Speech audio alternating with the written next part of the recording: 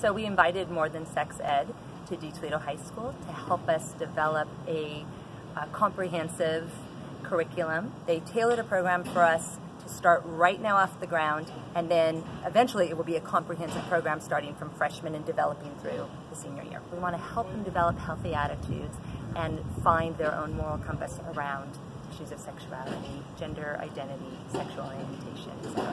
But I think that I've already seen a difference in the students, in the seniors especially. It is creating a kinder culture. I think helps them develop their own sense of self and sense of how to relate to other people more successfully and deeply. I think it's created among faculty also more purpose, a sense of collegiality.